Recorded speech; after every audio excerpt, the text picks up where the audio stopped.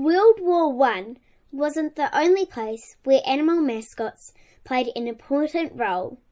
A dog named Gunner became a popular bodyguard and friend to New Zealand soldiers serving in Afghanistan. Gunner lived on a remote patrol base alongside the Kiwi soldiers.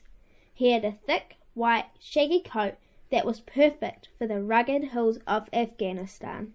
He looked forward to the soldiers returning to camp and would greet them excitedly. He was so big, sometimes he would knock them over.